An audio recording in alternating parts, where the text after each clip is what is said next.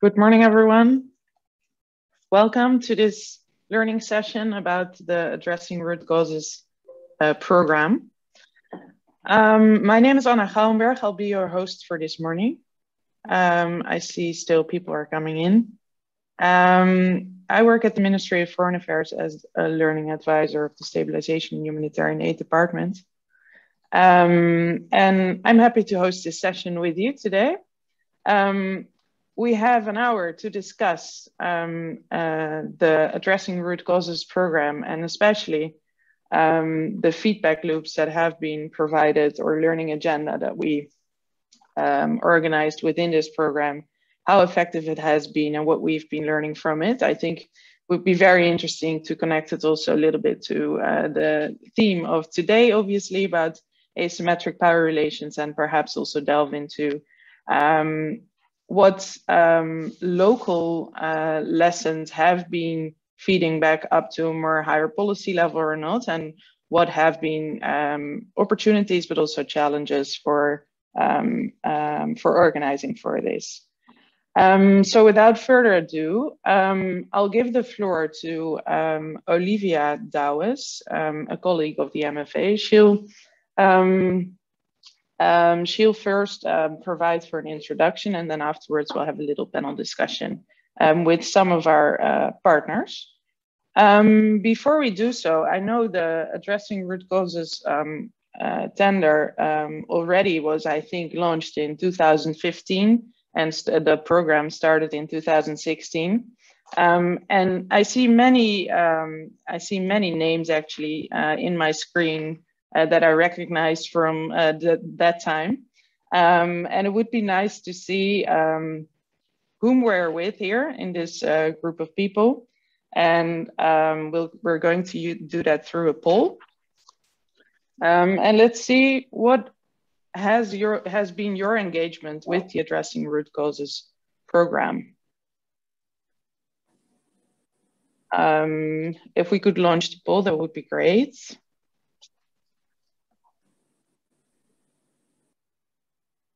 I think there might be actually quite some of you who've been there before, and otherwise we'll see. So the questions are, what is your engagement with the ARC program?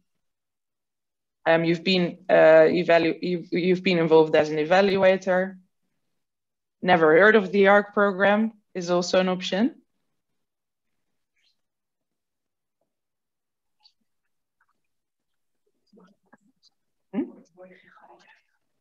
Als ik hem afzet? Ja. Okay. Als je hem afzet, dan moet je gaan. Nee.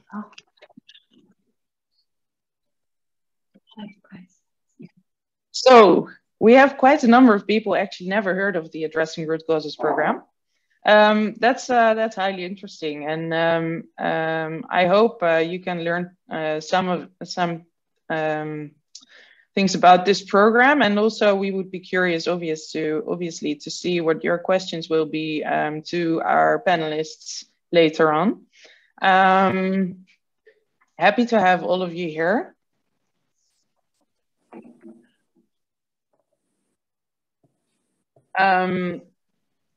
We can now enter into the next question.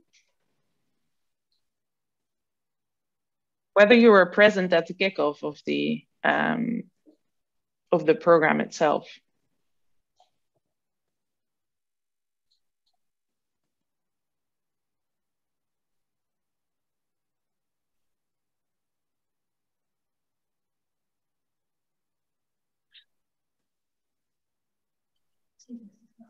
All right, so 90% wasn't there. It's all new for you.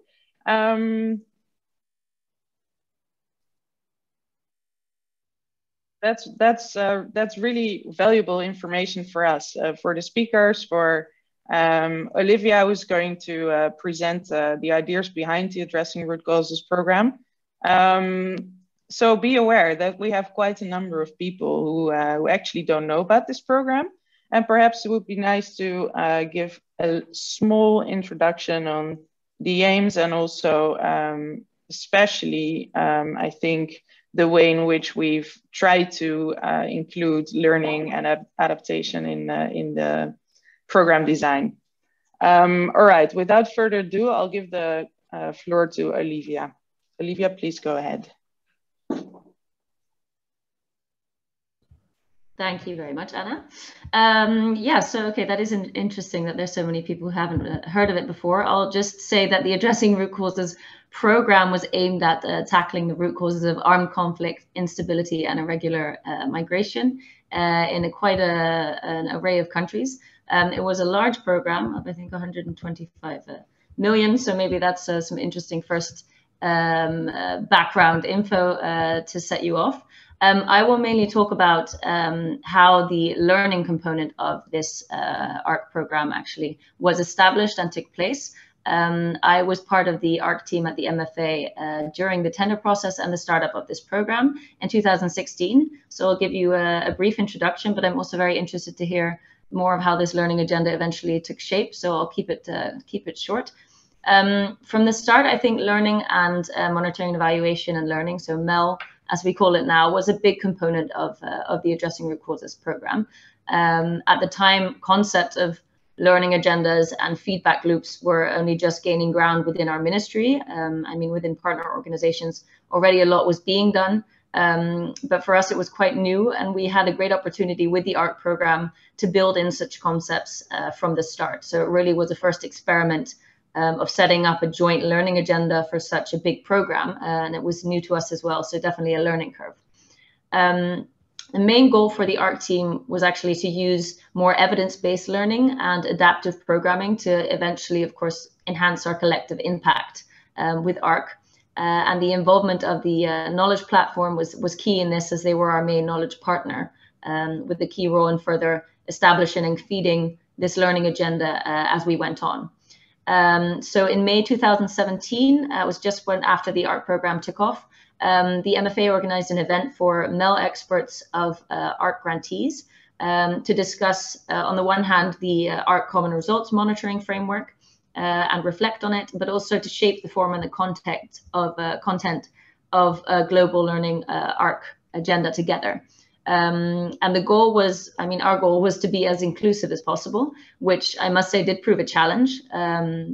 We had country level meetings took place with partner organizations that were implementing an ARC program in a certain country, with embassy members present as well, prior to the learning event, so they could identify input for the learning agenda and to enable implementing partners themselves to identify what lessons and research questions would improve and benefit from further discussion amongst ARC partners, but also with the knowledge platform.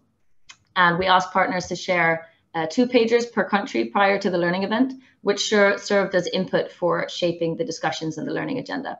I mean, I think the goal we had was to identify, at least for that event, to identify which topics deserve collective learning investments, and to establish related learning groups and agree on the right mode of cooperation for learning going forward, because I think that system was also very new, and we wanted input, of course, from the partners on how to set this up.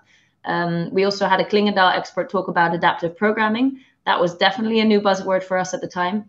And the idea was that the learning agenda would provide input that could be used for the adaptive programming by partners. So during the event, we actually established, or partners established, 5 learning topics and formed learning groups in which we had one partner be a lead or a champion. These topics were not necessarily set, but more of a starting off point. And the idea was to stimulate learning at different levels. So on the one hand, in country between organizations and programs, but also definitely cross country at the thematic level and program management level, testing both assumptions and indicators and using that to tweak programs as we went along. So we thought by having a partner or consortium as a lead or champion of each learning group, we hope to make it less of an MFA driven process and encourage broader ownership to make it more useful and valuable for partners themselves. However, of course, we couldn't really change the fact that in essence, it was instigated by the MFA and thus donor driven. Though at the time during the learning event, the interest and the will to build on this learning agenda concept really did seem there. I'm aware that the process from that point on may not have developed as we had foreseen, also in terms of capacity and the way it was followed up. But I'm sure there are also many points of improvements to be mentioned looking back on how we did it. But I do understand from those who took over the ARC program, so George, but also Aaron, when I left, that a lot of valuable learning has taken place, and that the adaptive programming approach has really been applied in many countries with good results. As I said, I think the knowledge platform definitely has a key role in this, keeping the learning agenda alive. So it is quite fitting to have it here as a session today. And I hope this brief background helps set the stage for what's to come. So I'm really interested to hear how these expectations and goals we had for learning were eventually put into practice. So thank you all in advance for your insights, and I'll give it back to you, Anna or Aaron. I think Anna. Thanks a lot, Olivia, for clearly setting out the aims and objectives, and also some of the challenges you already identified at the very start. Also, the focus on learning and obviously adaptive program. We're going to delve into that a little bit deeper for sure.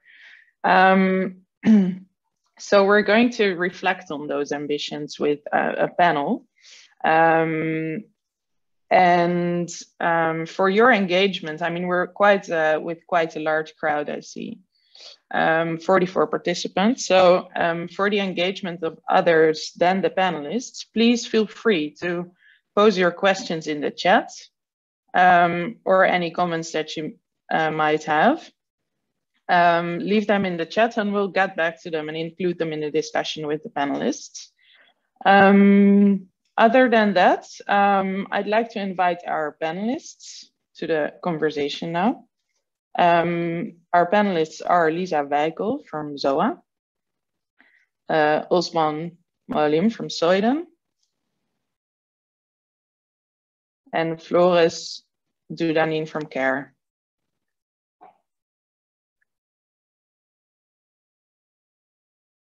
Thank you and welcome. Good to have you here. Lisa's actually with me in the room here. You see similar backgrounds. And the others are joining online. Great to have you here. It would be really good, I think, for us to jointly reflect on what the design of the ARC program has provided. So including its aim of allowing for flexibility and adaptation, the global learning agenda, as Olivia set out, but also perhaps how it has provided for facilitating effective feedback loops with local partners and learning at the local level. The conference obviously is all about asymmetric power relations and the way in which we enter into partnerships and the equality in partnerships. It would be nice if we could also touch upon those issues a little bit while we're at it.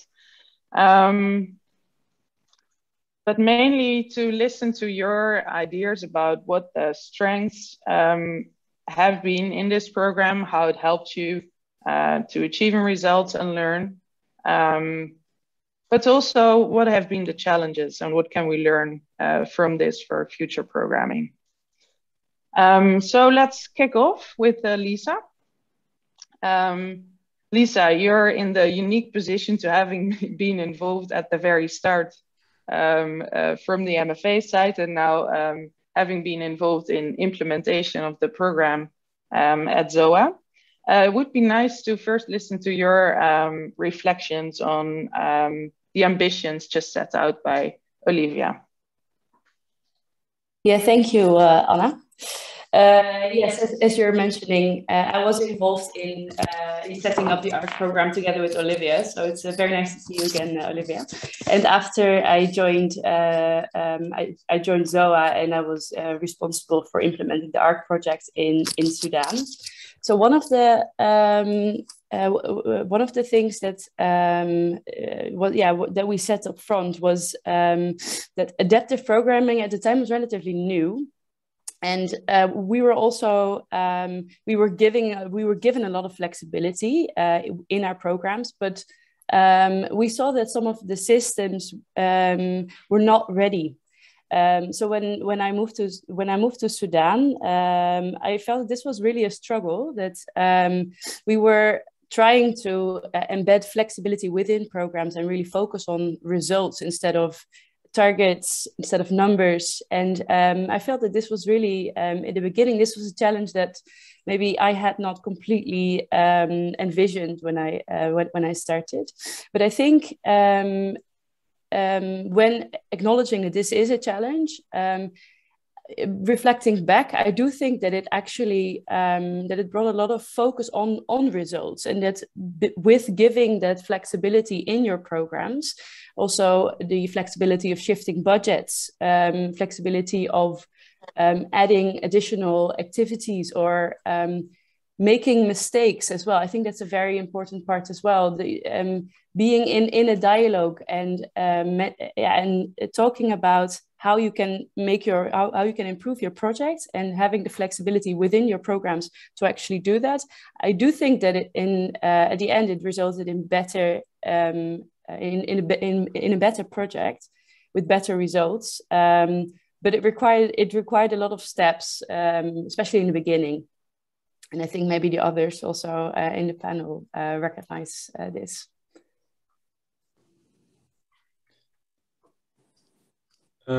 Yeah, I mean, I would say it's absolutely recognizable what you just mentioned. I wasn't involved myself in the kickoff phase of ARC, but yeah, having taken over the management of the ARC program in South Sudan at KPAC Nederland, I can say that maybe one of the things that was both a strength and a weakness at the same time of the ARC programming was that it was very innovative, which means that it really was a big shift for many of the teams in the field that were responsible for both implementing the program and also for the M&E framework. And the M&E framework itself was ambitious and also much more complex than what the organization in the field was typically familiar with. So I think that's not to say that that the learning focus of ARC and the ambitious data collection that goes with it isn't desirable. It's just that it requires also an institutional switch to be implemented strongly, I think. Yes, of course. Thanks for highlighting that, Flores. Perhaps, Osman, you can also provide for your first reflections, and then we'll delve into some questions a little bit deeper. Yeah, thank you very much. Actually, my first reflection on ARC, I was there in 2016 when it was launched. And it really, actually, I've seen in the ARC is adding a value to what already we have done in Somalia, Sweden. For example, setting up what's called District Peace Committee, which works with IGAD.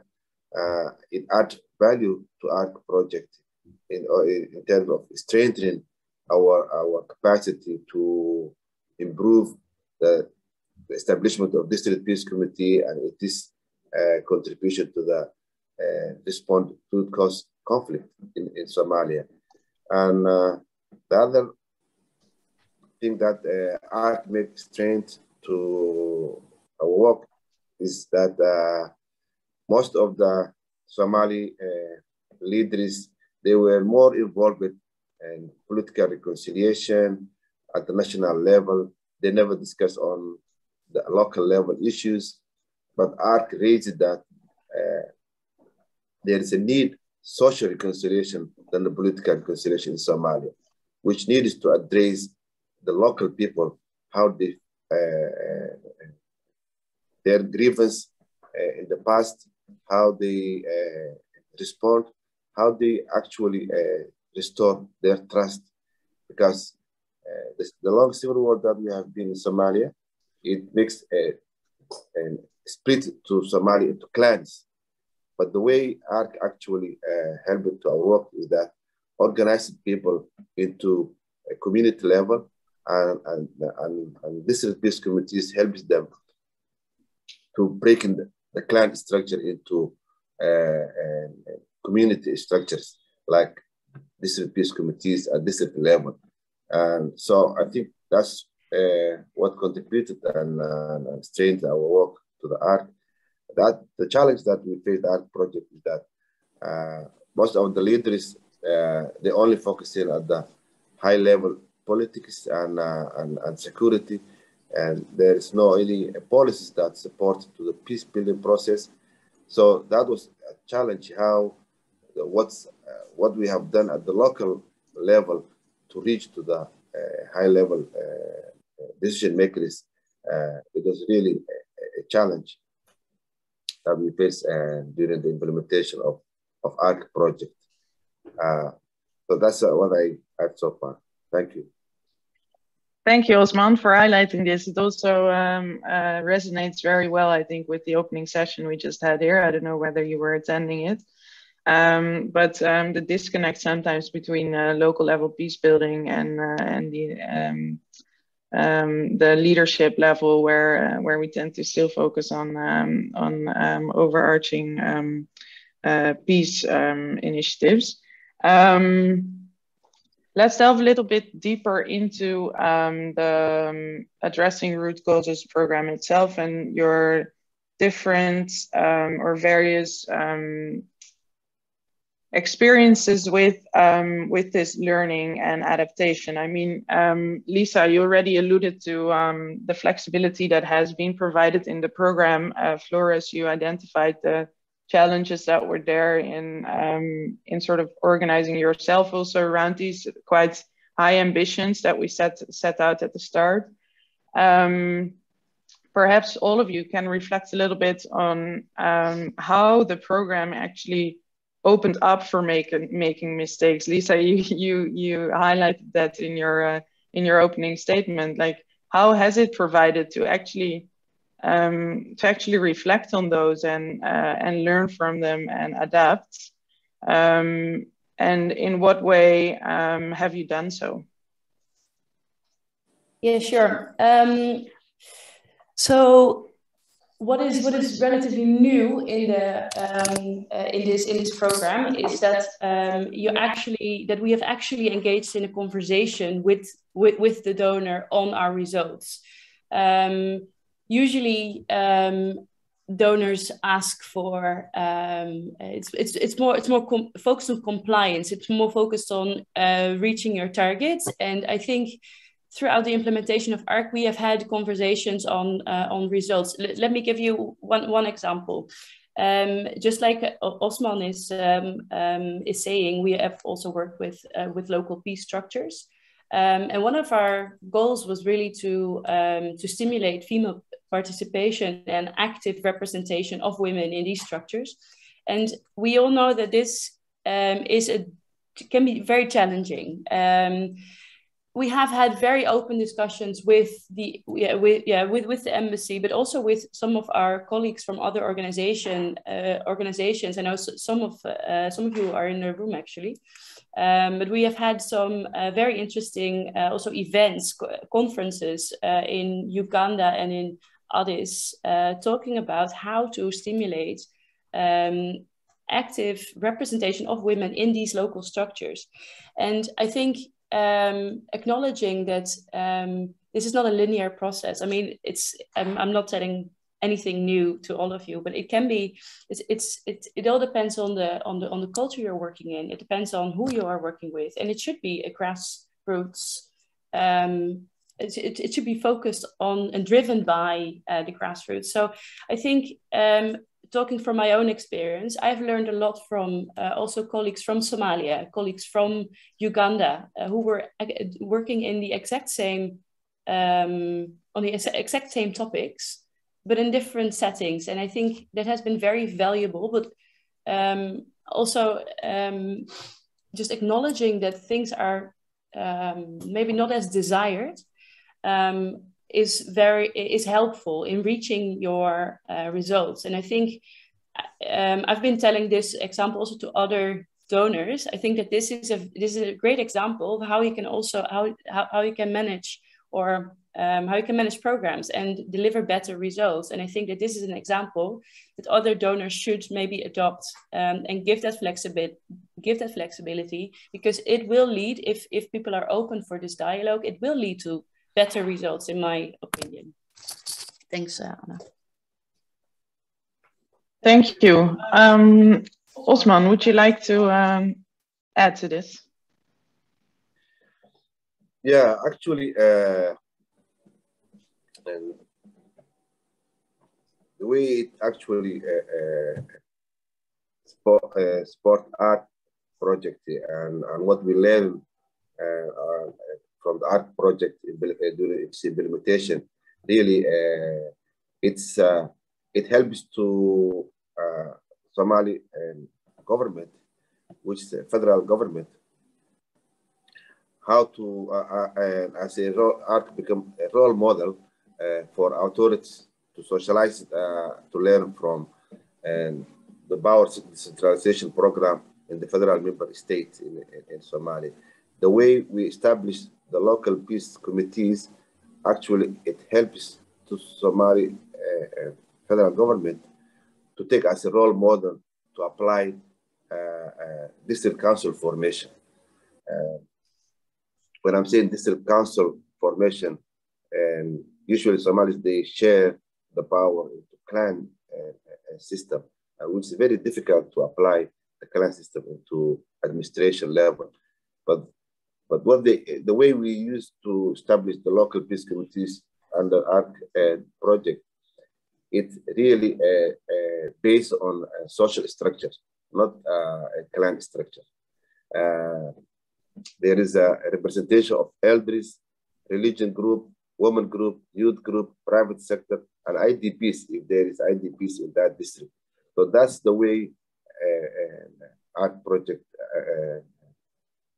support us to establish the peace committees into sectoral basis. And that sectoral basis helps a lot to the formulation of district council formation in Somalia. So I think that's something we learned in the art project, the way it also contributed other activities that are going on in Somalia. Thank you. Yeah, thank you, Osman. I think it's a very nice example of how local initiatives can actually feed into broader initiatives, and it's really great to hear that that the ARC program has been able to provide for that. I would be actually curious to learn from you also a little bit about the challenges that you might have faced in providing for this, and also the way in which you've been adapting, and which you surely have been doing throughout the course of your program in order to actually reach this result. But before we go there, perhaps Floris, you could also tell a little bit about how you've been dealing with this flexibility that you've been provided for, and also maybe also enter into reflecting on what Osman's been saying about the sort of ripple effect that it also may create if you focus on learning a little bit more and sharing lessons with others. Mm-hmm. Yeah, absolutely. So I would say that in the South Sudan context, we can say that adaptation has been a very large feature of the ARC program. But perhaps we can differentiate that it happened on two different levels. So on the one hand, there was a very much a reactive component. Well, I suppose it was reactive in all cases, but on the one hand, there was a need for very rapid responses to crises from natural disasters such as flooding, but also inter-clan violence, for example. And this was not so much based on feedback loops and analysis of data per se, but needed to happen very much on a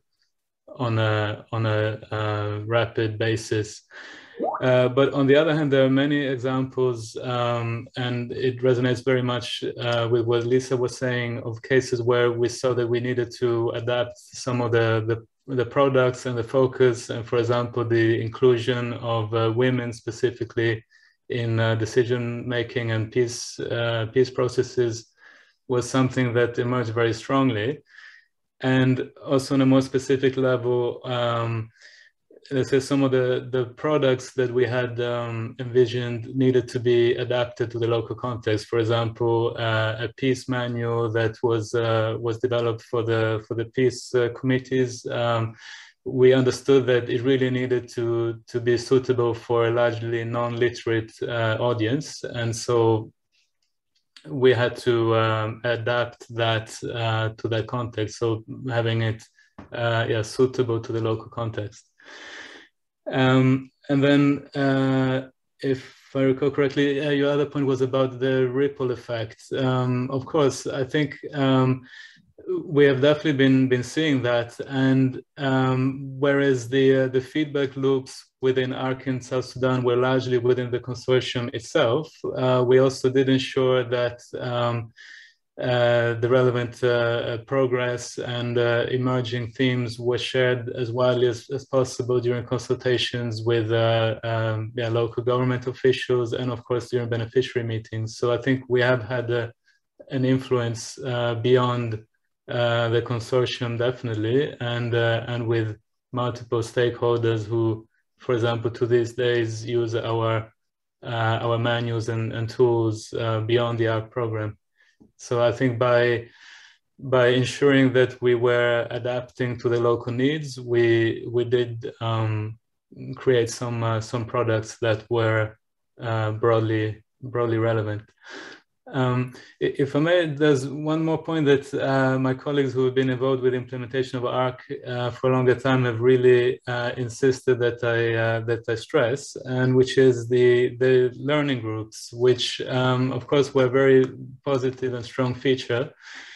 But I think one of the challenges that was encountered there is that with the learning groups, it wasn't always quite clear what the different roles would be in terms of facilitating the sharing of information and ensuring that the learning groups had the required clarity and focus. And I think one of the feedbacks from CARE would be that for future programming, it would be, for example, very useful to have a working group focusing on adaptive programming in and of itself.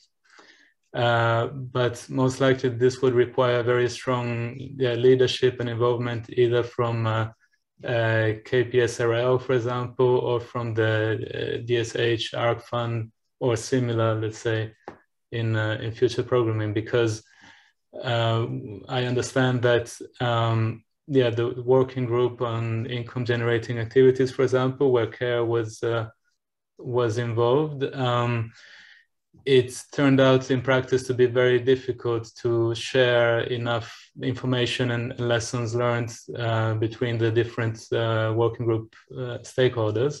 And perhaps there was a lost opportunity, because a lot of knowledge was there within those partners, and facilitating more effective and more timely sharing of lessons learned would really be a key point. Thank you for highlighting this, Floris, and also for highlighting the your differentiation within between the different levels of adaptation and being flexible, responding to the actual changes in context, but also based on analysis and learning. I think the question that Lisa Denny just posed in the chat is also alluding to this. Like, how have you been able to also feed that learning into adaptation, perhaps, or reflecting on the assumptions underlying your TOC and fundamental changes that might be in need of.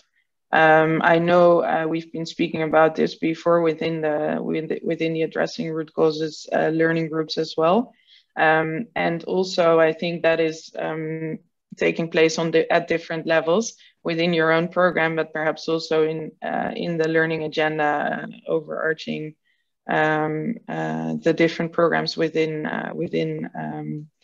the ARC realm. I was wondering whether you could say something about this in response to Lisa's remark, and also perhaps including Flora's the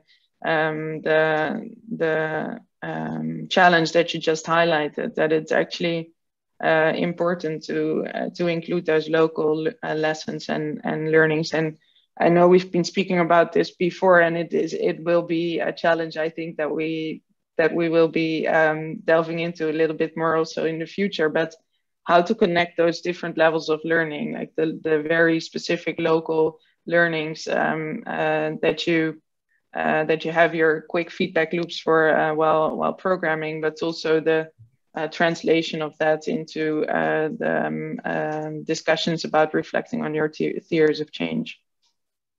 Mm-hmm. Could someone of you say something about this?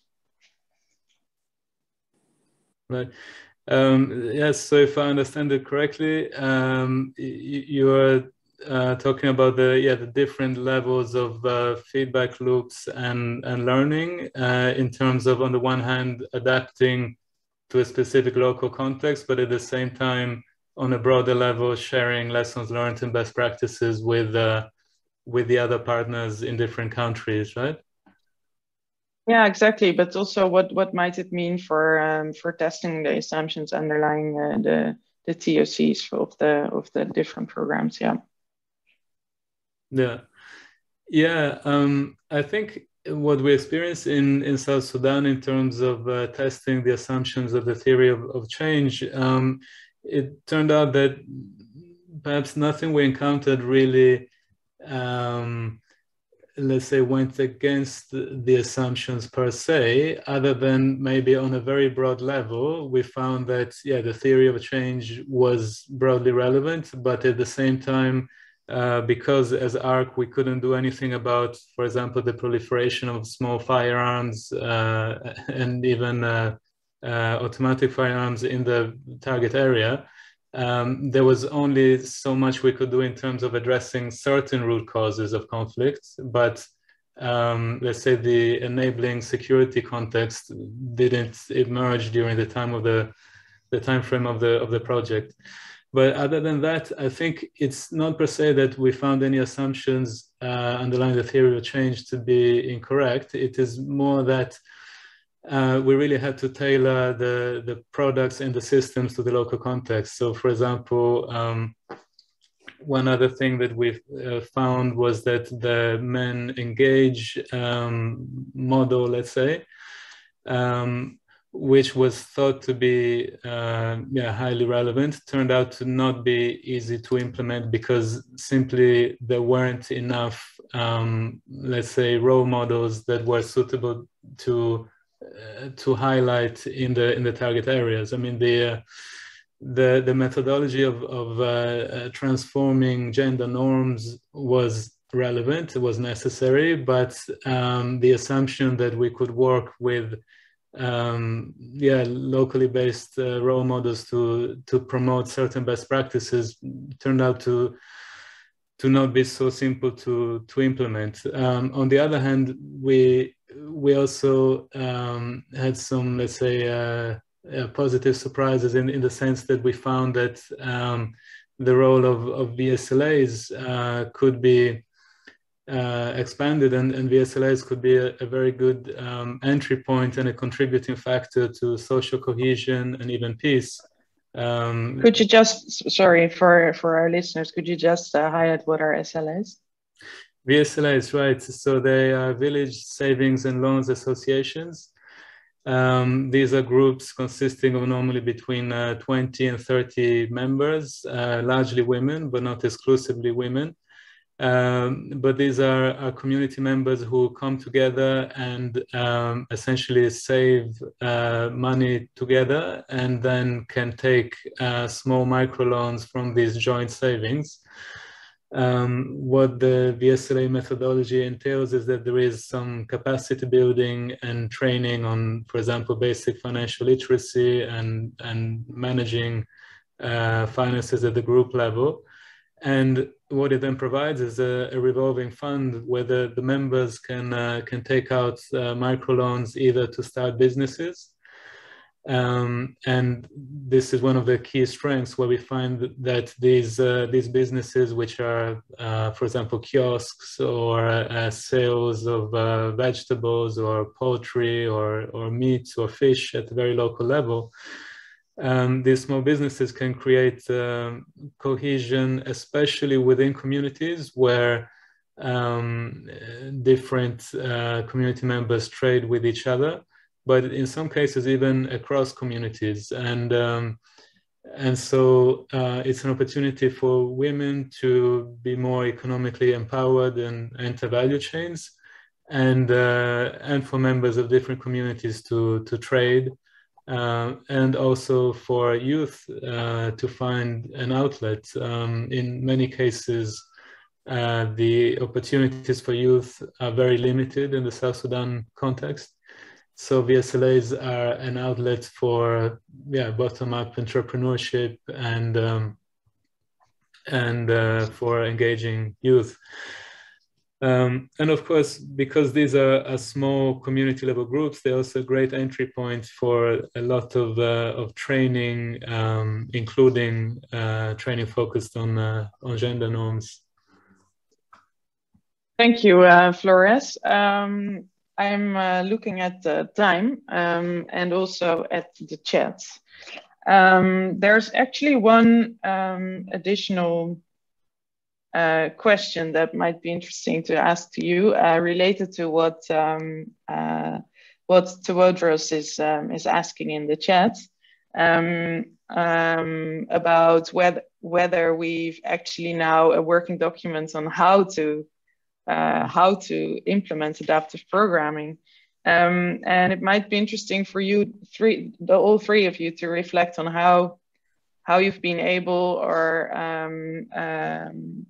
how you've been able to institutionalize this knowledge that you've gained with the work on the ARC program and the flexibility that it has been providing you and the learnings that you've been taking up. Clearly, if I listen to you guys. Osman, would you like to respond first to this? Yeah, thank you very much. I just want to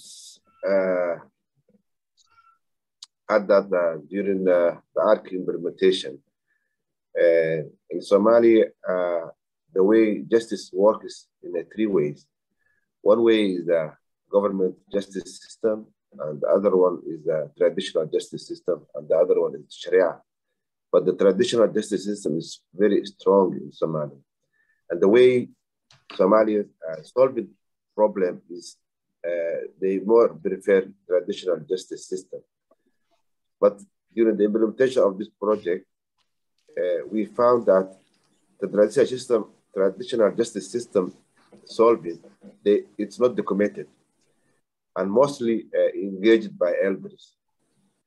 So since the district peace committees established in the district level, they attended all the events solving conflicts, and they proposed to develop what's called peace diary, which recorded every conflict that is solved by the elders and also district peace committees. So the peace diary consists of who are the conflict parties, what was the issue, how they solved it. They recorded all those conflict resolution at the local level, which never recorded before. So that record, we shared it to the local authority for the future reference. And local authority now actually adopted that peace diary is very useful for recording to conflict resolution at the local level, which was not existed before, only remaining as a memory, those who were involved in the conflict resolution. So that mediation. So now it's recorded, and that document is in a local authority at the court district level, and also to the regional level for future reference. And also it helps to the government to find out how many conflicts actually repeated and coming again and again in that district. Then it helps in the future to address the issues that always trigger to come back those the same conflict at a different level and different times. That's something that actually used to document it and learn from the art project. The other learning that documented now is before most of the conflict mediation involved by the elders in Somalia. Since the district peace committees established in a district level at different districts, there is a woman who are member of the district peace committees. The number of the peace committees is 15. So the minimum member of the women are 4. Some area, some districts are 6, depending on how they come from the different sectors. So therefore, now engaging that peace committees, that woman through the peace committees, it helps to restore the credibility of the elders who lost during the civil war, their credibility to get trust from the community. Now the elders, they restore their credibility, and women's participation in the mediation through the peace committees actually helps the elders to encourage and get the trust from the community. So that's the 2 things that I can add. Thank you. Thank you, Osman. Thanks for this. It's really nice to hear and learn from how your program has been creating so much impact in Somalia. Lisa, if you could perhaps reflect on whether this flexible programming has in one way or the other been institutionalized within ZOA, or whether you've been able to pick up the learnings from this way of programming. Yes, sure. I'll keep it short because I know that we have only 10 minutes left, right? We were in the luxurious position because we had 3 ARC projects. So we started learning in ARC in Congo, in Ethiopia, and in Sudan. And there was a lot of contact also between our teams because we were all struggling with the same things. And I think this also links to the question of Jose about consortium management, because our standard practice is we design programs for a number of years, we set our targets, and during our biannual meetings, we basically discuss whether we have reached our targets or not. But I think what we have learned, and I think we are currently actually institutionalizing it together with the broker. Hannah is also referring to this in the chat. We should ask different questions, and also donors should ask different questions. The questions should not be focused on, have you trained those 200 people? Even in your conversations within the consortium, which you probably have on a quarterly basis, the questions should be framed differently. Of these 200 people, how many actually have an increased income? And that's the discussion that needs to take place. And of course, you need to back it up with some evidence, but we should try and change this system and also express this message to donors. And at some point, I know that we have this obligation to report to the parliament on numbers, but we have to educate, and we have to show that these numbers people reached, it doesn't say anything. And we are actually achieving a lot of really, really nice results, but the focus is not on those results. And I think, have we institutionalized it? Not yet. I think it all depends on the people. It depends on the team that you have on the ground.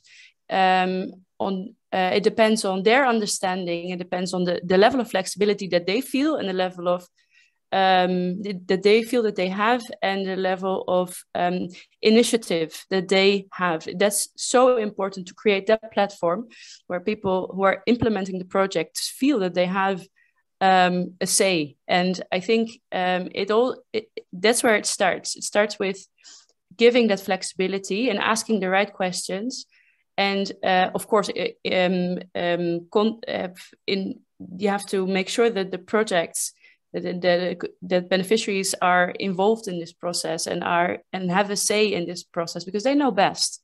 So I think that's where, for me, have we fully institutionalized it? No, we are working on it, but I do think that we are making that shift, and it's important that also the finance departments, everyone is on board, because it requires a lot of flexibility within your own organization and within your thinking. And I think we're getting there, but it's a process.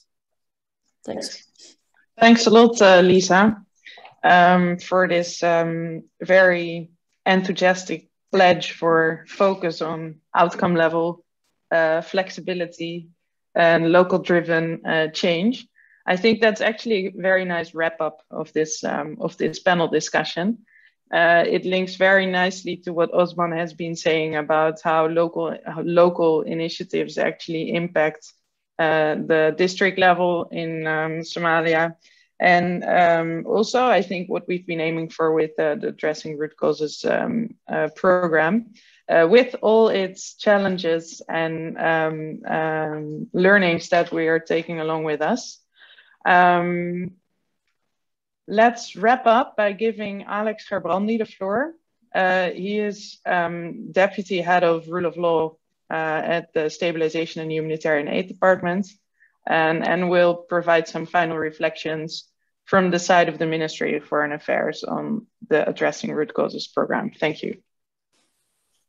Thank you, Anna. I hope I can. So I heard a lot of people were not around when the ARC was started. I was actually around, but in a different department of the ministry. So I saw it a bit from a distance. And of course, it was also set up in a political environment at the time related to the issue of migration. And then addressing root causes came as a new topic.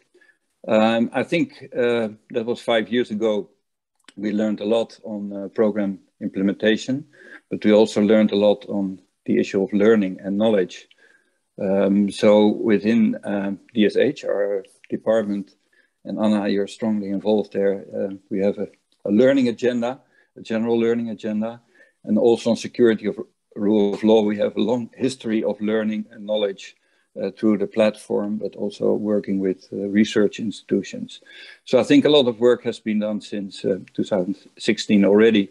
I also would like to link this interesting discussion with a debate we had 1 month ago on the dialogue and dissent strategic partnerships. And we had a similar discussion. So a lot of issues highlighted here were brought to the table there as well. Let me take a couple of things what I heard during the discussions. I think important what Olivia said at the beginning, that you should start and define, let's say, these kind of partnerships together. We can call it co-creation or whatever name you give to it, but it's good to manage the expectations up front. What do we expect from this partnership? What are the roles and responsibilities? It was also mentioned that on learning, for instance, the platform had a role to play, but also from the ministry itself, the organizations, you need to know where the initiative is in these issues. I think what also was said, avoid to be over ambitious. I think you should dream big, but also implement realistic. And I think it was also said, keep in mind where your influences are, not of all things. For instance, in the theory of change, you can manage, but you should keep it in mind. And not everything can be planned in advance. I think also you should allow for a lot of flexibility. The word of flexibility came along quite a couple of times. And in that respect, I think it was interesting what was also mentioned on the role of the ministry and our requirements because we might be a bit risk averse sometimes. And it was said, yeah, it's about compliance, but also keep in mind the flexibility and the relevance of dialogue and allow for adaptive approaches. And that, I think, is a lesson learned we should keep in mind. What was mentioned a lot of times was the importance of the country level, the context, the culture, and not, let's say, the national level, but also the local level. For instance, Somalia was mentioned. And of course, we should, in the end, keep the beneficiaries in mind. But that also poses a challenge, and that was mentioned, that we have to be accountable to our parliament and also present our results, achievements at thematic level. And that we also have to keep in the back of our minds. We are a political institution, so that I think is important. So sometimes that poses a challenge. I think what I understood from the learning exercise in ARC, that it took a couple of years to really get it done. So I think to avoid, let's say, a long run up to these kind of issues, that you should also allow for a good inception phase in the programs where you can develop these type of learnings, approaches, and give it a bit of time at the beginning and not wait too long for it. And then also coming back to be clear on your roles and responsibilities in that respect. And I think the flexibility also allows for experiments, serendipity. Sometimes you don't know in advance what's going to happen in these 5 years. So I think, keep an open mind. What was also said, I think, is we have a tendency to provide advice on our Western approaches, but also keep in mind the informal approaches and traditional approaches. And sometimes, as I understood from the example in Somalia, they can also eventually be formalized, but take culture and local situation into account, I think, is important. I think it was not mentioned here too much, but it was mentioned in the session I mentioned 1 month ago, is the relationship between the ministry and the embassies, and the important role the embassies have to play in being our eyes and ears when we have decentral type of programs, but also they can open doors for organizations because they have access to governments locally and nationally. So I think that's important to also keep in mind. And lastly, I think that was important what was mentioned about the results and the results frameworks, and not see it as a mechanism, but as a support to understand what has been achieved, but also keep in mind the underlying narratives and what's happened really on the ground, and ask questions: why are results achieved? Why aren't they? Are those the results we expected? Are there different results?